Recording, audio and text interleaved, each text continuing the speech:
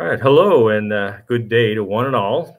Today we're going to talk about the problem of evil, and we're going to try together to find some answers. This is a problem that humankind has wrestled with throughout history, especially in times of great suffering, and such as so many of us has experienced from this worldwide pandemic that we find ourselves in the midst of today. And we live in a time of great uncertainty as we look forward to the future, and we look for answers from science, from religion, from philosophy. Of course, as a Spiritist, I'll be referencing Spiritist teachings, but also philosophical inquiries into the meaning of evil, as well as efforts to defend how God may still be considered to have the attributes that most religions and we as Spiritists have recognized as belonging to God, in spite of the fact that those the world refers to as evil often prosper at the expense of those who are good. So let us begin by affirming the attributes of God. For Spiritists, they are as follows. God is eternal. If he had a beginning, he must have either sprung from nothing or have been created by some being anterior to himself. It is thus that step by step we arrive at the idea of infinity and eternity. God is unchangeable. If he were subject to change, the laws which rule the universe would have no stability. God is immaterial. That is to say, that his nature differs from everything that we call matter, or otherwise, he would not be unchangeable, for he would be subject to the transformations of matter. Okay.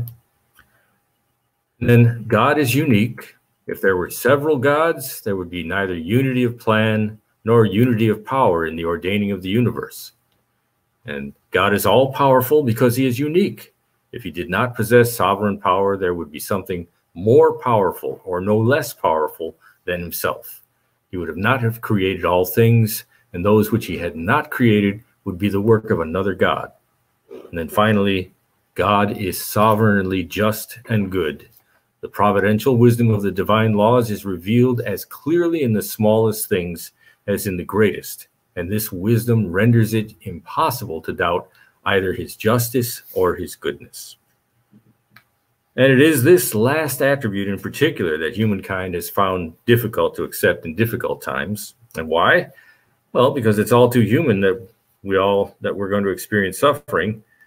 And while we're experiencing that, we often can't imagine ever being happy again.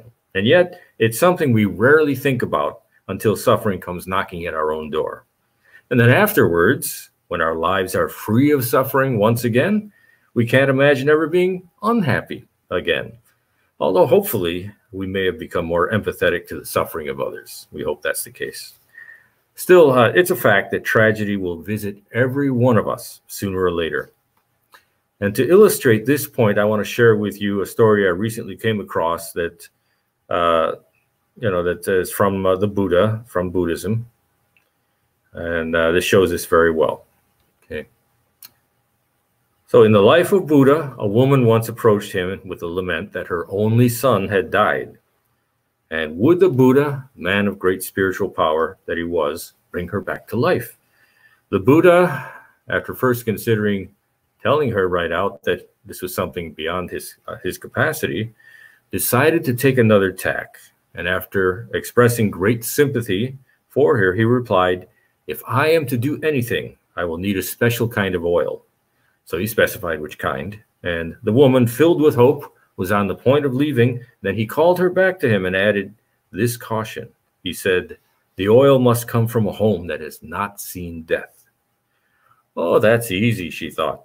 And then a week later, however, she returned, still mourning. "I have not been able," she said, "I have not been able to find a single home that has not seen death." "My daughter," the Buddha said, looking at her commiseratingly, "now do you understand? Death is the lot of every being. Whether it comes early in life or late, come it must." So then, of course, the Buddha went on to talk about how her faith could help to prepare her to deal with death when it comes. That's what it can do, but it helps us to be able to face it calmly, peacefully, and it's much easier to face this challenge when we're willing to accept the gentle yoke that Jesus spoke of in the Gospels. Here's our gentle yoke. It says here, "Come to me, all you who are weary and burdened, and I will give you rest. Take my yoke upon you and learn from me, for I am gentle and humble in heart, and you will find rest for your souls." And he adds, "For my yoke is easy and my burden is light." So chapter 6 of the Gospel according to Spiritism explains the meaning of this passage from the Bible, telling us that we can find solace in the certainty of the future and confidence in God's justice. So this is about believing in the sixth attribute of God that we looked at earlier, and that God is just and good, and that it is impossible to doubt his justice or his goodness. And yet, if we're honest, there are times when doubts do creep in, when we experience tragedy in our lives, and we question how God can allow these things to happen. And it's perhaps even more difficult to understand and justify tragedy when it happens to an entire generation. It was for this reason that I first gave this speech on January 27, 2019. It was Holocaust Memorial Day. Okay, it's hard for us in our modern civilized era to imagine an evil more unspeakable than this. So here we have it saying, "The Holocaust was the systematic, bureaucratic, state-sponsored persecution and murder of 6 million Jews by the Nazi regime and its collaborators. The Nazis came to power in Germany in January 1933. They believed that Germans were racially superior. They claimed that Jews were inferior and a threat to the so-called German racial community." Okay, so a lot of terrible things happened back then. By 1945, the Germans and their collaborators had killed nearly 2 out of every 3 European Jews. This was their final solution, to wipe out the entire population. And of course, during this era of the Holocaust, German authorities also targeted other groups, such as the Gypsies, people with disabilities, Poles, Soviet civilians, and blacks. This is for their perceived racial and biological inferiority. And then also they persecuted groups on political and ideological and behavioral grounds. So they persecuted communists, socialists, Jehovah's Witnesses, and homosexuals. And yet, it's odd that the country that produced Hitler and Nazism, well, maybe not so odd, also produced the beautiful music of Bach, Beethoven, and Brahms. So, and I should point out that this is something that has happened throughout human history. Many races have engaged in this behavior. And so it's a terrible thing. But a major effect of this suffering, this massive suffering and death from World War II, was to distance many people from religion and from God. And post-war artists and writers produced works that express that sense of distance and isolation. And very striking was the absurdist movement among all that, championed by people like Jean-Paul Sartre, Albert Camus, and others. Eugene Ionesco, for instance, he was a playwright. He wrote a number of absurdist plays, The Bald Soprano, The Chairs, and he described the absurd as this: that which is devoid of purpose, man cut off from his religious, metaphysical, and transcendental roots is lost. All his actions become senseless, absurd, useless. And of course, since World War II, humankind has had to grapple with many fresh tragedies, fresh horrors every day, with the result that many who were raised in a religious tradition left their religion, entering a designation of none in polls on the subject, as cited here in Pew Research. It says about half of current religious nuns who were raised in a religion, indicate that a lack of belief led them to move away from religion. This includes many respondents who mention science as the reason they do not believe in religious teachings, and others reference common sense, logic, lack of evidence, or simply say they don't believe in God. So that's from Pew Research. So the result of all this, people who suffer have found no satisfactory answer to questions, answer from religion. Questions like, why do we suffer? Why weren't we created perfect? Why do those who are good suffer at the hands of those who are evil? And does God want us to suffer? And this last question I was asked at a Spiritist roundtable, a discussion that I attended some time ago at my own center. And the Spiritist answer was given that God does not want us to suffer, and that we only suffer when we make choices contrary to God's laws. And at the time, I have to confess, I reacted inwardly to this, thinking to myself, but we do suffer. And so I felt the need to explore that further. And I remembered a book I had read some 40 years ago in college. It was called The Consolation of Philosophy. And I decided to reread it. And the author, Anicius Manlius Severinus Boethius, who came to be known simply as Boethius, was born approximately 480 CE. He was a powerful, rich, and respected Roman senator, greatly admired for his accomplishments as a scholar. Then, in 523 CE, he was falsely accused of treason. He was arrested and thrown into prison. His lands, his wealth, his reputation, all of this were taken from him in a single day. And then a year later, in 524 CE, he was executed. But while he was in prison, after overcoming his initial fall into despair, which was quite understandable, he overcame that despair and he wrote this book, The Consolation of Philosophy. And this became a beacon of light throughout the Middle Ages, and it still resonates to the present day. It was there that I found crystallized some of the thoughts I had had when I attended that Spiritist meeting. In the book, Boethius describes his despair at being unjustly imprisoned.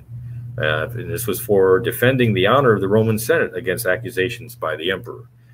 So the emperor at that time was Theodoric the Great. He quotes in the book the Greek philosopher Epicurus, who said, "If there is a God, why is there evil? And if there is no God, how can there be good?" So this was a condensed version of the thought of Epicurus. Here's a more complete form here. I want to share with you. Is God willing to prevent evil but not able? Then he is not omnipotent. If he is able but not willing, then he is malevolent. Is he both able and willing, then whence cometh evil? Is he neither able nor willing, then why call him God? So upon reading this, I recoiled from this display of cold logic.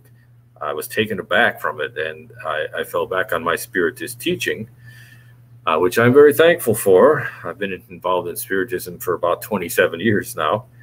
So Spiritist teaching refutes this kind of logic in a number of ways. I want to share with you one refutation. This is from the Introduction to the Spirits book. Here that is.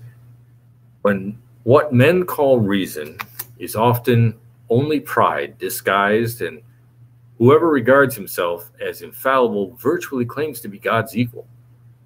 We therefore address ourselves to those who are reasonable enough to suspend their judgment in regard to what they have not yet seen, and who, by judging of the future by the past, do not believe that man has reached his apogee, or that nature has turned over for him the last leaf of her book.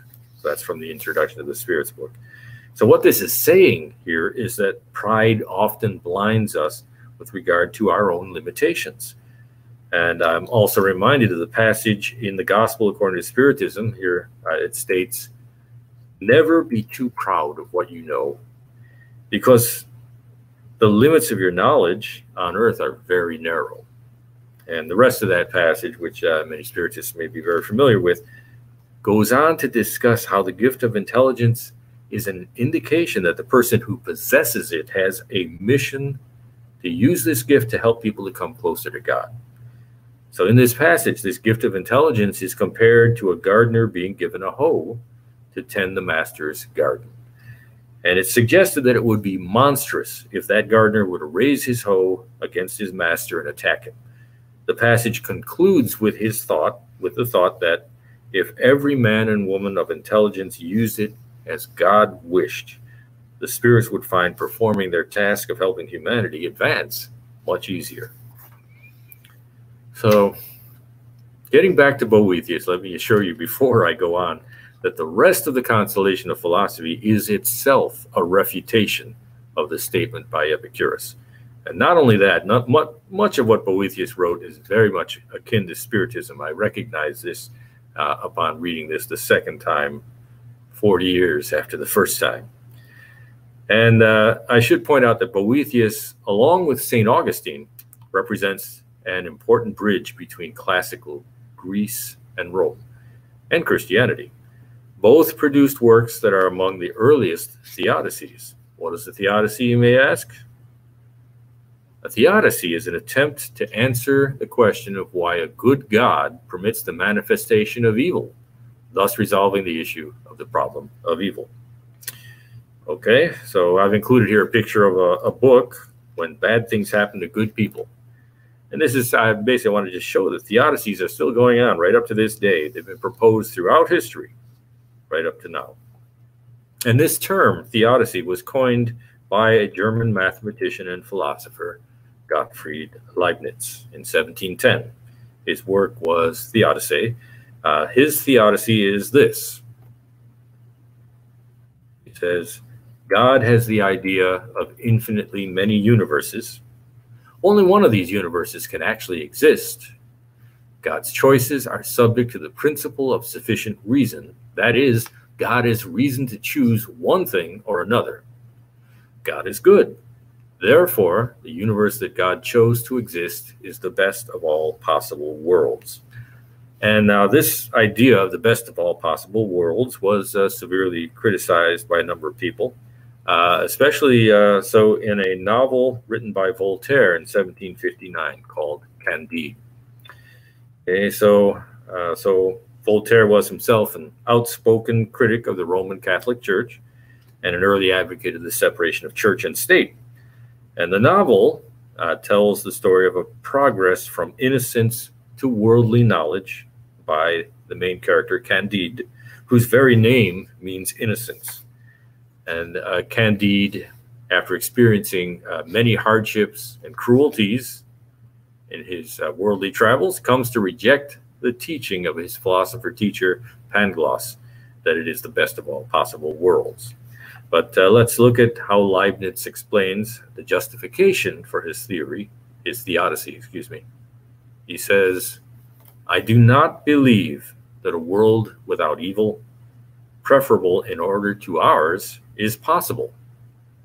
Otherwise, it would have been preferred. It is necessary to believe that the mixture of evil has produced the greatest possible good. Otherwise, the evil would not have been permitted. Okay, so somewhat circular reasoning there. So here we have the idea that evil serves the good.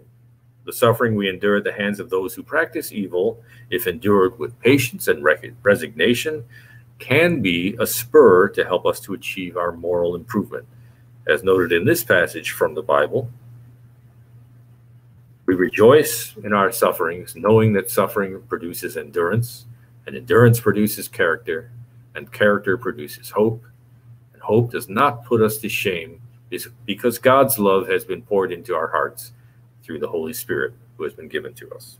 That's from Romans 5, 3-5. That's a beautiful passage. Now, getting back to early theodicies, it's been said that the explanation of evil is especially difficult for monotheistic religions, such as Judaism, Islam, and Christianity. In earlier religions, good and evil were on an equal footing, and Spiritism explains this stage in human development. Telling us here, the limited nature of our human faculties prevents us from having a complete understanding of God's nature. As a result, in the early stages of human development, we often confused the Creator with the creation and attributed to the former the qualities of the latter. So again, this is from the Spirit's Book, Chapter 1, about God. Okay, so as we've already seen, this idea of our limited nature is a point often made in Spiritist teaching. Okay. So, in fact, I'll read another passage. Indeed, not riches, power, or even the blossom of youth are essential conditions for happiness, because we're constantly hearing of people. Okay, one moment. So we're constantly hearing of people of all ages, even those from the most privileged classes, bitterly complaining of the situation in which they find themselves. Before this fact, it's inconceivable that anyone could envy the position of those who are apparently favored by fortune. In this world, despite what anyone can do, each must face his own part of work and misery, his quota of suffering and deceptions, from which it is easy to reach the conclusion that the earth is a planet of trials and atonement. Okay. Okay, so anyway, getting back to the passage I just read, it goes on to say that gaining this vantage point is like standing on a mountain and looking at the world below from a great height. We see from this vantage point how insignificant the actions of Jesus really are. Okay, but okay.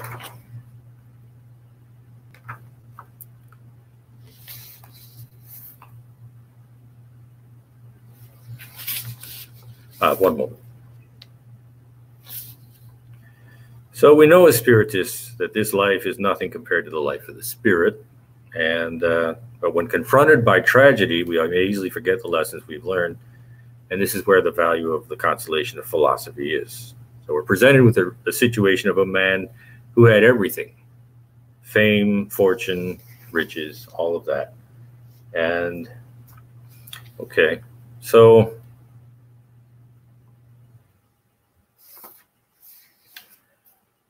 and I just want to point out this this passage here, Manichaean dualism, getting back to Aristotle, excuse me, to Augustine, who said that the universe, this was an early effort at theodicy by him. The universe is the product of an ongoing battle between two co-equal and co-eternal first principles, God and the Prince of Darkness. This was an early theodicy of him. And then later he came out with a more mature theodicy. Here that is: evil does not exist as a substance or property, but instead as a privation of substance, form, and goodness. Therefore, if evil is a privation of substance, form, and goodness, then God creates no evil. All of God's creation is good. Evil is a lack of being and goodness. Okay. And there is, of course, a problem with this theory. It provides only a partial solution to the problem of evil, since if God creates no evil, we must still explain why God allows privation evils to exist. Okay, so that's a problem. Okay.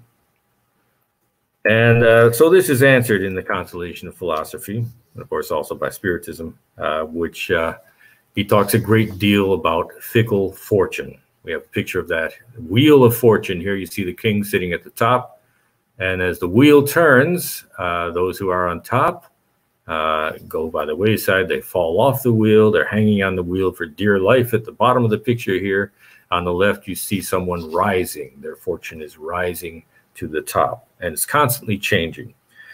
And okay, so Boethius talks about this in the Consolation, and he asks, why is it that God allows wicked men to cause the good to suffer? Why they themselves appear to prosper while they prosper? And Lady Philosophy tells him that the wicked only seem to prosper, convincing him that evil, being only the absence of good, does not exist. And this should sound familiar to us as Spiritists.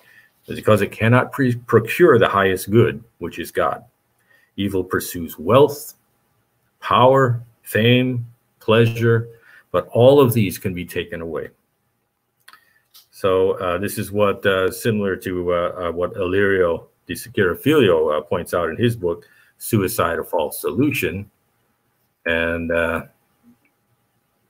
first I want to look at this. This is a point of view, again, emphasizing this idea that our point of view has a huge effect on how we see things. So here from the Gospel According to Spiritism: the clear and precise idea which can be formed of a future life provides an unshakable faith in what is to come. This faith places enormous consequences upon the moralization of man, and because it completely changes the point of view as to how life on earth is regarded.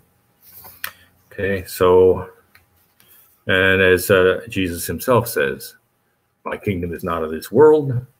And with these words, as it says here, Jesus clearly refers to a future life, which he presents in all circumstances as the goal which humanity must reach and which should constitute man's greatest preoccupation on earth.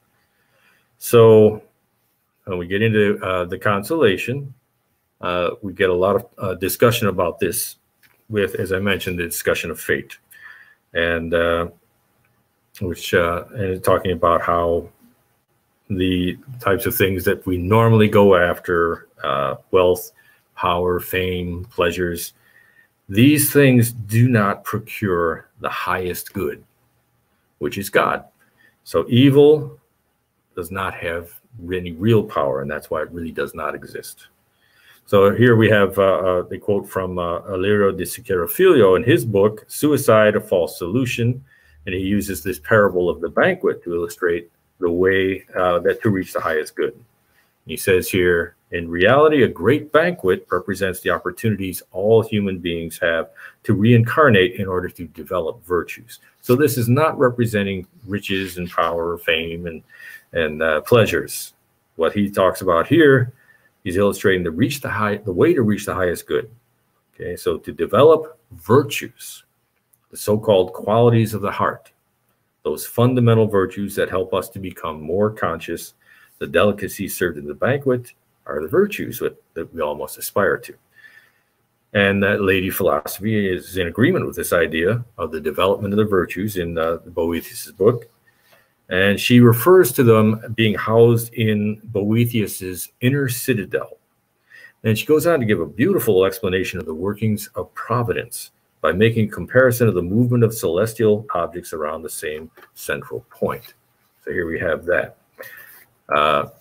So it says the innermost moves toward the simplicity of the center, and whereas the outermost tends to increase its orbit in space the farther it moves from the center. Therefore, the changing course of fate is to the simple stability of providence as reasoning is to the intellect. Okay, so that's beautiful. It gives you the sense of the place of reasoning to intellect, and that's a beautiful passage. Okay, so reasoning is in harmony with the Spiritist idea that as we progress, we're less ruled by matter, more aligned with God, who is the source of all happiness. Finally, then, Boethius is still not satisfied with the arguments of Lady Philosophy, and he asks, how can there be free will if God knows all that is to happen? And we give you Spiritism's answer to this question first. Question 851 in the Spirit's book. Is there a fatality in the events of life in the sense commonly attached to that word? That is to say, are the events of life ordained beforehand? And if so, what becomes a free will? And the answer, there is no other fatality than that which results from the determination of each spirit on incarnating himself to undergo such and such trials. By choosing those trials, he makes for himself a sort of destiny, which is the natural consequence of the situation in which he has chosen to place himself. Okay. And then it goes on to say, I speak now of physical trials, for as regards moral trials and temptations, the spirit always preserves his freedom of choice between good and evil, and is always able to yield or to resist. A good spirit, seeing a man hesitate, may come to his aid, but cannot influence him to the extent of mastering his will. On the other hand, a bad spirit, that is to say, a spirit of inferior advancement, may trouble or alarm him by suggesting exaggerated apprehensions. But the will of the incarnated spirit retains, nevertheless, its entire freedom of choice. Okay, so now to the answer of philosophy to Boethius, which many believe is the most significant contribution of the book. And here's what philosophy says. God sees as present those future things which result from free will. Therefore, from the standpoint of divine knowledge, these things are necessary because of the condition of their being known by God. But considered only in themselves, they lose nothing of the absolute freedom of their own natures. There's no doubt, then, that all things will happen which God knows will happen, but some of them happen as a result of free will. And although they happen, they do not, by their existence, lose their proper natures by which before they happened, they were able not to happen. Okay, So this is a bit convoluted, but this brings us to the central point, one of the central points of the constellation. God is omnipresent. That is to say that God is present not only to the present that we human beings experience, but also to the past and to the future. God exists outside of time. And so we can see all. He can see all. God knows what will happen, but this does not preclude free will. Humankind's mistake is in assuming that God sees the future in the same way that humans see it. God does not have foreknowledge, but instead has knowledge of what is to God a never-changing present. That's an important point. To illustrate this point, I'd like to take you on a musical journey that illustrates our limited human ability to understand the present reality of our material world. And I'm going to play a portion of the Moldau, which is by, as you can see here, by Bedřich Smetana. And this evokes the flow of the Vltava River, which is in German, the Moldau. It's a lot easier for me to pronounce. And it comes from its source in the mountains of the Bohemian forest through the Czech countryside to the city of Prague, where it flows triumphantly through the city. But it begins as a simple stream. And one moment while I set that up. So we have this music, which I'm about to play. And I'd like you to follow along and think of there. You'll hear a flute solo. And then this represents musically a tiny stream in the mountains. And then you hear another flute solo joining the first, and they mingle together. And little by little, this forms the Moldau. Okay. Okay, so I'm going to play that for you now. Here we go.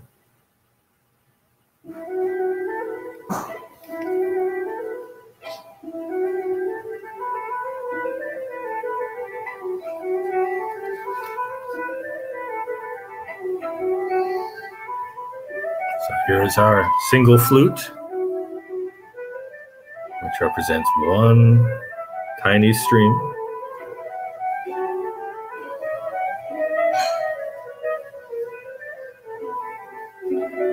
And now at the second flute solo, joining the first. So these streams are mingling together, flowing through the mountains. And as we listen to this, I'd like us to be mindful that God is listening along with us. Okay. So we hear this transformation, humble mountain streams into the mighty Moldau. And as we're listening, I'd like us to step back from this experience and try to imagine how God is listening to this music. God is hearing the music in its entirety. I'm going to turn it down a little bit here. The river's becoming quite mighty. Can't speak over it. So God is listening to this as we listen, but God is also listening to this music in the past. When the music was composed by Smetana, he's witnessed the first performance.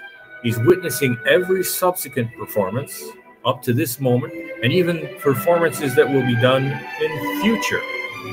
Not only this, while we're listening to this music, God is aware of every occurrence on the planet, every river on the planet, its beginning, its formation, its flow. And God is aware of everything else going on the planet. So not just our planet, but the entire solar system, the galaxy, and all over the universe. So in the past, present, and future, all of this while we're concentrating on one river, in one country, in one fragmentary moment of time. And it's a beautiful piece of music that runs for about 12 minutes. And I can't play all of that, I'm sorry. So I'm just going to turn that down now.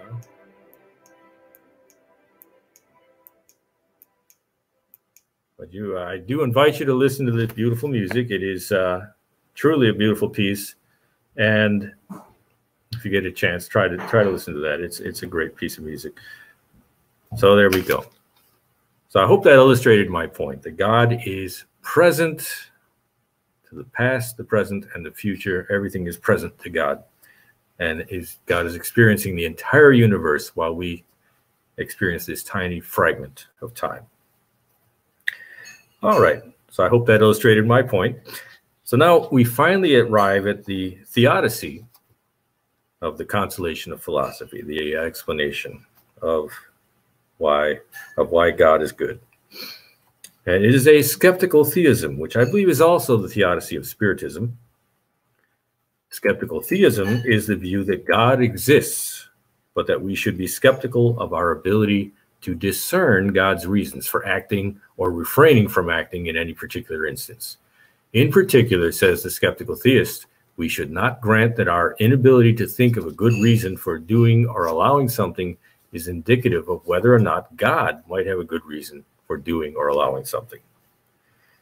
So over and over, Spiritism tells us that our limited human understanding is insufficient to understand the more and more elaborate answers to our questions. As this is stated very clearly in Genesis, man whose faculties are limited cannot compass or understand all the designs of the Creator. That is why he finds oftentimes wrong and injustice in that which he would realize to be just and admirable if he could see its cause, its end, and definite results. In seeking the reason for the existence and utility of everything, he will surely discover that all bears the imprint of infinite wisdom, and he will bow before the wise power, even in things which he fails to comprehend. So that's a beautiful passage, very clear. So again, Boethius is in agreement with Spiritism on this point of human limitations. Okay. And here's a passage from the Consolation that agrees with that. I call it the knower and the unknown and the knowable. People assume that the limit of their knowledge depends on the capacity to be known of the objects of knowledge, but this is wrong. Things that are known are not comprehended according to how knowable they are by nature, but rather according to the ability to know of those who are doing the knowing. So that's an interesting point there, I think. So to conclude, for all the logical analysis that's done in the Consolation of Philosophy by Boethius, he finally comes to the conclusion that we can't second guess God, that we can't fathom the reasons why things are as they are, or even perceive clearly the small portion that we're able to see of the immense universe that surrounds us.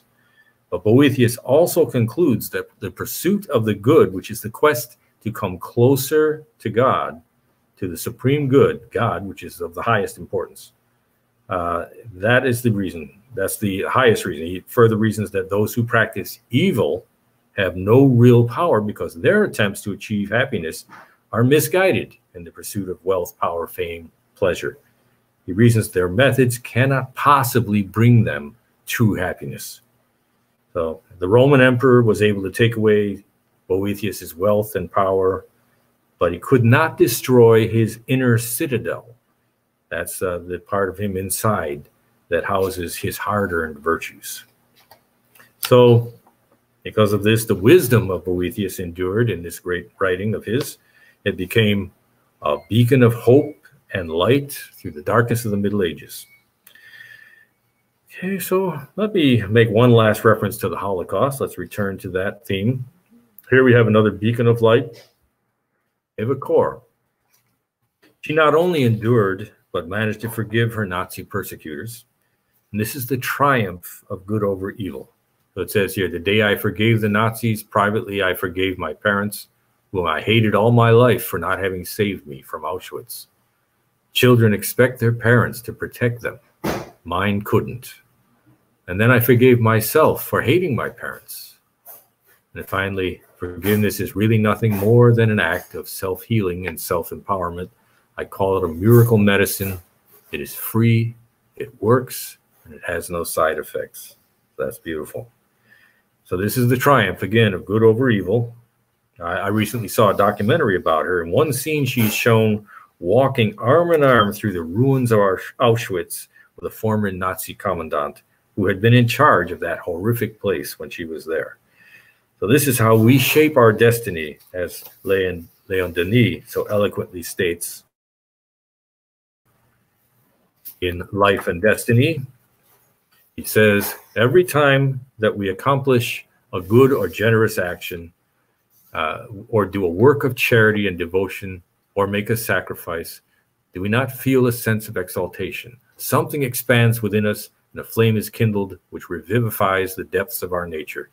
This is not illusionary. The spirit is radiated by every altruistic thought, by every act of unselfish love. Okay, so of course, we believe as Spiritists that we live many lives in order to arrive at perfection. So in answer to why we're not perfect, Spiritism tells us it's because we would not appreciate it if we didn't have to work for it. And we're counseled that if we're able to consider this one life we're presently living against the backdrop of eternity, if we can gain the higher ground and view more clearly the path that we have taken and the path before us, and if we can accept the gentle yoke of Jesus, we'll find our way. So I will end here, and I thank you for the opportunity to speak with you today.